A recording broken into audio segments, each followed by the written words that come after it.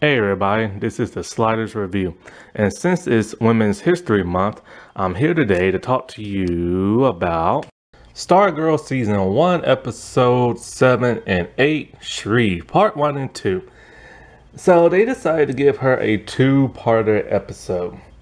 I personally think the first part is a whole lot better story-wise and like directed and action and stuff.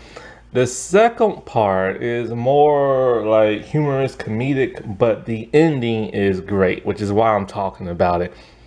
This is one of those things I said in one of my much older reviews. I did not see this coming when it got to the end of episode 8.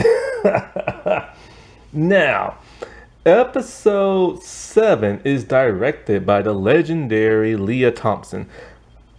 And she's best known, what's it, Thompson? Oh, whatever. She's better known for playing the mom in Back to the Future, and Howard the Duck, Caroline in the City. And so she's a big, well-known actress who's now starting to direct. And she's been directing a lot of stuff on TV, especially Star Trek episodes. She directed an episode of Star Trek Picard Season 2, which she also like cameoed in and stuff like that. So I was very impressed by her directing in this episode. I was just shocked and amazed, especially the action scene. Like, I didn't think she had that in her. Now, when it comes to directing, not everybody directs everything. In movies, it's always a first unit director and a second unit. So, and sometimes that's how it is in TV too. So I'm not sure if she directed the action scene or not, but who cares? It was just awesome. So, and this is mostly just a Cindy episode. We get to know a little bit more about her. Cindy's a very complex character. She's the school bully, she's the queen bee, everybody hates her and everything, and she's just downright evil and mean. But her father is part of the ISA. I forget her father's name, but he's some type of like dragon scaly looking dude who wears like a hood over his like face and stuff, and all you can see is his reptilian type eyes. I forgot his name. I should look it up if I did this. Anyway, so her father is very mysterious, and she, you know, it's interesting. Her and Courtney are very similar. They're both stubborn. They both disobey their father. They both like, you know, one's a superhero, one's about to become a supervillain. And it's just like, you know, and they're both teen girls. So, you know, they have so much in common, but yet they're so different because one's evil and one's good. And so in this episode, we see she has a huge falling out with her best friend, basically her only friend. And in the first season, you know, when it comes to her best friend, I forget her name, but we barely don't know much about her. She's just like, you know, Sydney's little minion. But she had more screen time, even though it was brief in season 1 than that of season 2. In season 2, we get introduced to her brother, who is now the owner of the Thunderbolt genie thing. And so, like, with her brother, she's really mean to him. And I actually forgot who she was when I saw her in season 2, because she was barely in it. But after this falling out with Cindy, basically, they never start being friends, like, again. And so I remember in the Halloween episode, the Dr. Midnight and Our Man episode, they both wore the same thing for Halloween. And she's like, I thought it'd be cute we dressed the same. And she's like, nope, go change. And she made her literally change. Now, Cindy comes from a very wealthy family, a huge mansion, and she has a stepmom. In fact, this is her second stepmom. Her original mom died. And it's revealed in this episode that it was Cindy's the one who killed her, but it was by mistake. And then I think we see in season 2 how she kills her and stuff, or at least how she kills one of her stepmoms, because she has 2 stepmoms. From what Beth says, that Cindy used to be nice in elementary, then her biological mom died, she got 2 stepmoms, and then she just became evil and everything.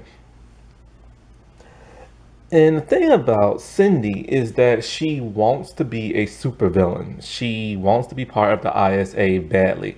Her father says she's not ready yet because her training isn't complete.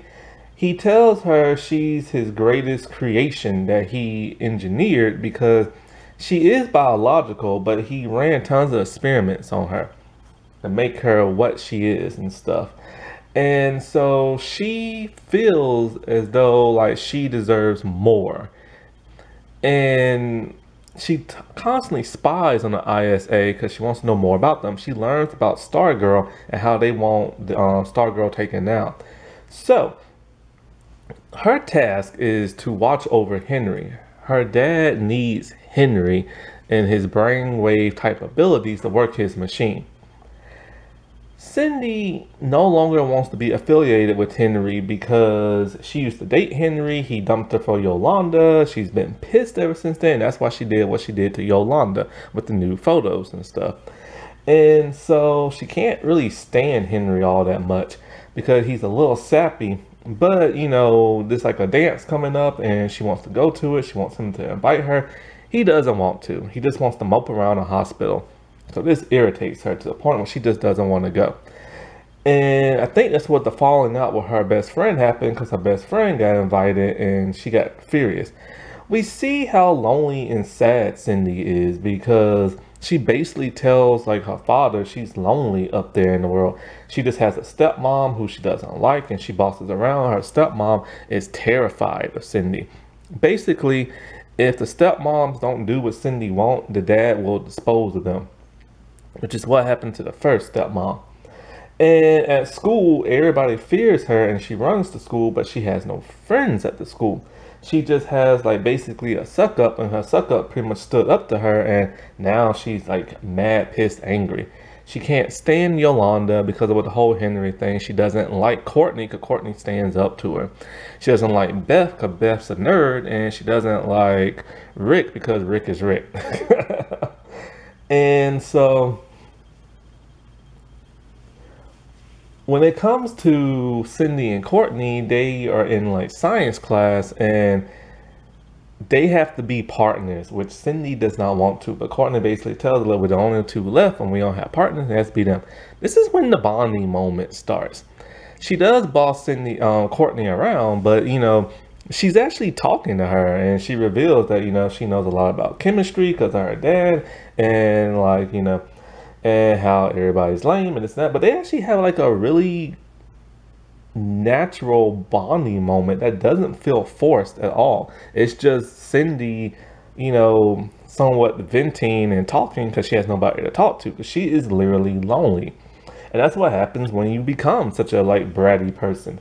Nobody really wants to be around you. And so then they like exchange numbers, or somehow Cindy already knows her number. And since both of them don't have dates, they're just gonna hang out that night at like their house and just like chill and everything. And so when it comes to Courtney, she is, well, her and the JSA are training with Pat. And when Pat's trying to explain who all these villains are, because now he set up like these little fake dummy things for them to all fight, and he's explaining each and every one of them and their powers. Courtney is being a little Miss Cocky and basically like, yeah, we know they can do this, we fought them just last week and everything and blah blah blah, but they get their butts kicked last week. And so like every time he's trying to explain, she interrupts him. And it's getting to the point where he's getting irritated and the rest of the team are just kind of like, what is she doing? Then all of a sudden, she tries to show off. I like the way she showed off. It was great moves with her stick. She's flipping around, she's spinning around, she's knocking like, you know, the dummies over and blasting them and everything.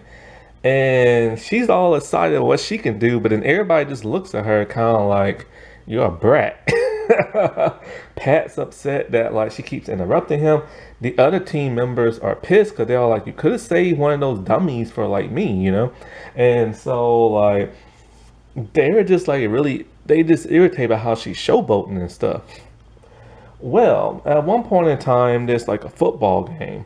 And so her and her stepbrother are kind of getting at it because her stepbrother is jealous. He doesn't like all the attention that Pat is giving Courtney because he no longer gives it to him. So now he's forced to hang out with Courtney's mom.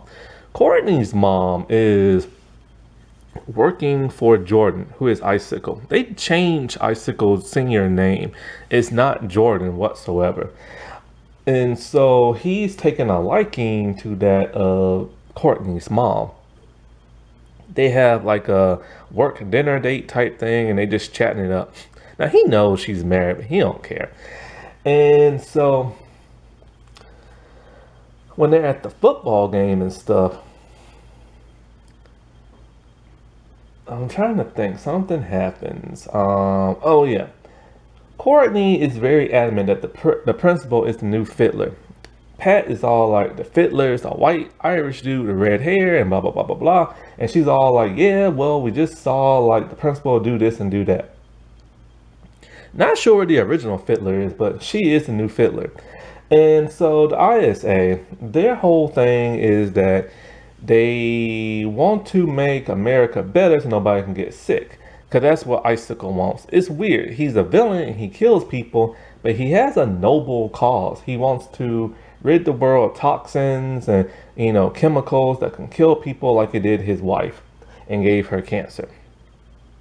And like he said last time, he's been tracking down everybody who worked for that company and killed them. And that's exactly what he's been doing. And there's a scene where he shows up in the hotel and he meets the person that ran that company. And so like Courtney, when she sees the principal lady, she sees that she gets up and leave, and Courtney's being Courtney, so she goes and follow her. She goes to her locker and she changes. So she sees the principal open up a panel. Oh, no, wait. She sees the principal go in her office. She goes in the office and the principal ain't there. It's a secret panel in the wall. So her staff helps her to find it. Now, she's doing this all alone, which is very stupid. She needs her team because she don't know what she's going to find. And so Cindy... Oh, wait, I forgot. So before she did all that, Courtney was talking to Cameron, who is Icicle's son. And so, like, he invited Courtney to the dance. She tells Cindy that Cindy is pissed and no longer wants anything to do with Courtney. And so Cindy leaves the football game because she's a cheerleader, and she goes home and she's pissed and she's furious and she wants to talk to her dad. Her dad neglects her a lot, which really infuriates her. And so she goes down in his little dungeon type thing, and she sees on the monitors a girl dressed as in a star pattern. So she knows that's Stargirl. Somehow, in the nick of time, she's able to meet up with Courtney. See, Courtney went through the tunnels, through the principal's office, through the tunnels, and then ended up in like near the locker room. She doesn't understand how, because it's a series of tunnels. Well, the tunnels lead from the school to like Cindy's mansion and then down to the headquarters of the ISA. So it's like all these places, but I don't know how she got there so fast. So basically, boom, it's a huge battle between Sydney and that of Stargirl. And they are just throwing down. Cindy is an extremely good fighter. Now she's wearing the outfit that her father made her for graduation day, which is like her Shiv costume. She's never called Shiv in the show, but that's who she is in the comics. And when I say they are throwing down, boy, they are throwing down. To the point where Courtney's getting her butt whooped and she's just like, screw it, it's time to get blasted in the face. And that's what she does. And then she's like, oh no, because she blasted her so hard in the face, her face is now singed and burnt. But the craziest thing happened. Cindy's skin regenerates like Wolverine's, like really fast. When Cindy sees, when Courtney sees that, she's like, oh no, because she knows no matter what she does to her, she can regenerate, and Cindy can fight. So she's getting her butt whooped now. So the thing about Cindy is that she has these two like bone claws that come out from her wrist. Well, one in each wrist. And so not only is she fighting with that, but she's fighting with her father's dragon fire staff. And the visuals are great when she makes fire go everywhere. And there's a scene in the battle that took me by surprise. I was not expecting the fight to look like this. So they're in the gym. They're standing on like this little circle thing I guess that's on like a pattern on the floor, like a giant basketball or whatever. It's something, but circle. The camera is constantly moving around the circle, you know, moving around the girls as they fight each other. I love that direction. Instead of seeing the camera being still positioned in one angle, it's just moving around. And all the girls gotta do is just fight. This is hard to do because as the camera is moving around, you gotta remember all your moves and hit them perfectly. And so, of course, it's not the actual actresses, it's the stunt people. And they just doing an amazing job. So, you know, when they mess up, they have to do take after take after take. I appreciate this for a TV show. I appreciate that a lot. But then, of course, Cindy gets the upper hand on Courtney. And as she's about to kill her, all of a sudden, somebody comes in with a sword and chops off the staff. And oh, I forgot what. I think he knocks Cindy down or something like that. Something happens to Cindy where she gets like knocked out. Because Courtney's already knocked out.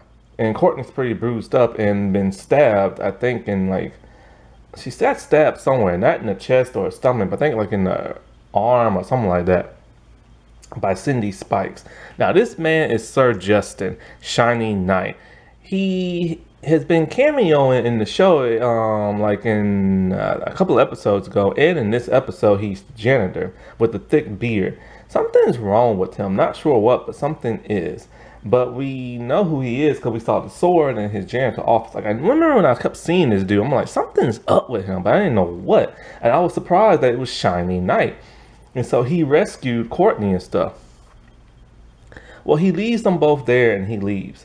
By this time, Pat went to go looking for Cindy because when he went back to the stadium, her brother said she had left. And so he went looking for her, and the staff found Pat. And so it brought him to Courtney, who's now passed out, and so is, like, you know, Cindy.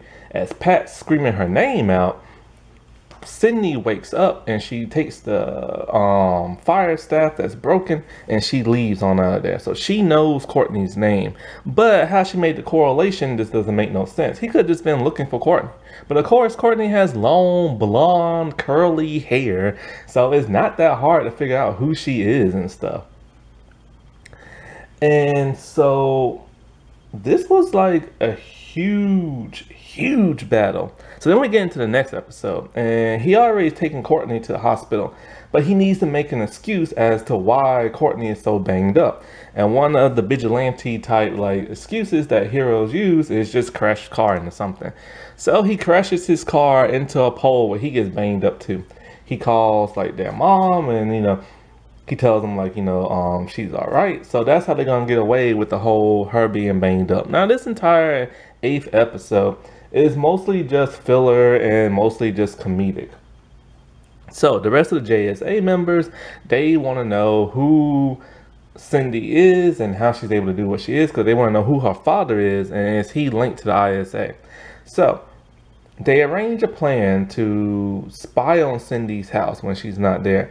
They send Beth in with the goggles so that they can talk to her stepmom, and Beth can look around the house and get like a read on, like, you know, who her father might be. Pat goes down in the basement and tells the staff, like, look, man, I know you don't like me and everything, but you chose my stepdaughter for whatever reason, and you're putting her life in danger. If y'all are going to do this, when she is in extreme danger, you take her away from it. And so after that, Courtney, you know, pretty much goes home. She's banged up. She's not feeling well. She realizes she made a huge mistake going there by herself. So then he finds out where the other members are, and he goes to Cindy's house. And he tries to stop Beth, but he doesn't do it in time. The stepmom opens the door, and they have to pretend to be daughter and father. And the mother just like, how is this possible? Because one's black and one's white. Anyways, the stepmom is very friendly and she likes Pat. He's pretending to be like a plumber helping out while Beth is like snooping around. Not only is Beth not able to find no pictures of Cindy's father, but both her and Pat realize a lot of stuff in the house is fake, like the bookshelf and stuff.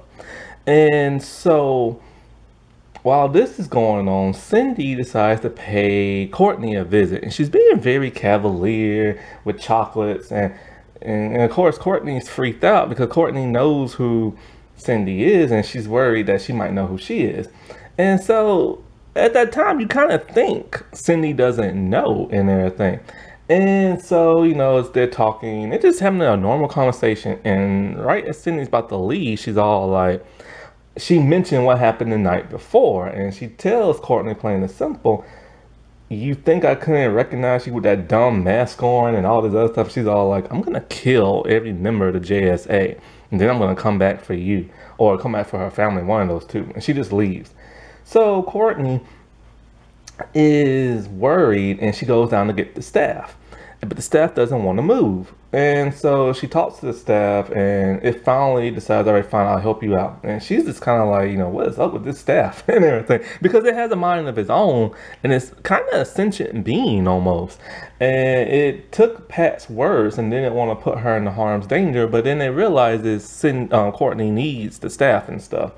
So Beth ends up finding like a secret panel, and she goes down in these tunnels, and then her communication system is cut off from like the rest of the team. So she's scared and worried, and when she hears a growling type noise, she's just like, nope, and turns around and leaves. But then she goes up into Cindy's room to find like a picture of her father, which she does. And as she's getting a read on him, it turns out he is a war criminal from China and killed tons of people with like a gas bomb and everything. And so she takes the picture, but there's a problem. Cindy's coming back now. And so Yolanda puts on her costume, and she climbs up the wall, and she gets Beth out by tossing her out the window, and Rick catches her with his super strength. So then, but see, here's the thing. Cindy doesn't know Pat is in the house because his head's underneath the sink and everything. And so like later on that night, or later on that day, they discuss who like Cindy's father is and this and that. But later on that night, this is what took me by surprise. I was not expecting this. So Cindy's in her room at night, and she's looking around her room, and she's all like, somebody's been in here. And because she knows something's just like up with her room, because something's kind of like missing, but she don't know what. So she goes over to her nightstand, and then we see it. In the mirror of the nightstand, we see the reflection of Stargirl surfing in on her staff. She busts through the window, and then she like spears Cindy into the glass mirror on the nightstand. That was intense. Now, this episode, the 8th episode, is not directed by Leah. It's directed by somebody else. But I was not expecting her to bust through the window and then spear her straight through a mirror. That's when I remember when I first saw that like years ago. I just remember thinking to myself, no, this can't be a CW Arrowverse show. I was not expecting that. You normally don't see stuff like that. It's always more fluff in CW shows and everything. This lets me know this was straight up a DC Universe show. So they battle it out. They busting through the window. They outside. They're like throwing down on each other and everything. But of course, Cindy is like, a better fighter than that of Courtney. And so they're fighting and everything in the street, and it's just awesome, right? Now, one thing I didn't mention, Henry is starting to develop his telekinesis to where he gets headaches in school and he can hear people's voices. He's been using his powers to make objects move like a key. And one of the things he finds with his powers is that the key opens up a compartment where his dad's like suit is in, and a bunch of files on people. One of those files is Cindy, and her father wrote a note talking about, I need you to do me a favor. I want my daughter to watch your son. And I like how he phrased, my daughter is very good at watching stuff. So Henry knows something's up with Cindy and she's been using him. So he drives out to see her. As Cindy goes crashing down in the street, he almost hits her with a car by mistake. So then she sees him and she goes back to like beat up on Courtney some more. Well, it's at the point where she's trying to stab her but can't because the staff won't let her. And she's telepathically talking to that of Henry and talking about help me kill her and we're just the same and our fathers and this and that. So he's freaking out. His powers literally just like combust and explodes, and it's a huge telekinetic blast that just like knocks both Cindy and Courtney like nearly 20 feet away from each other and stuff. And so at this time, Cindy falls down the street near a sewer. And I wasn't expecting this to happen. A bunch of men grabbed her. It's the minions of her father who dress in red cloaks. And they drag her down in the sewer in a very interesting day, head first down as her feet are dangling up in the air. And it's very well choreographed. So then he wakes up and Courtney, he can read her mind. And it's a great mind reading type thing. I wish they would do that more in like the X-Men stuff. And so he knows who Courtney is in this, and he just takes off running into the woods. And so Cindy's father is watching everything on like hidden camera and stuff. So he's happy because he's all like, my daughter was wrong. Like, he does possess telepathic abilities. This was a really good episode. Like, I'm telling you, man, season 1 was just great. Season 2 just got CW5 and everything. With all those long-winded speeches and no action and all this other stuff. But, boy, season 1 was so good and stuff. Happy Women's History Month, everybody. Alright, I'll talk to you later. Bye.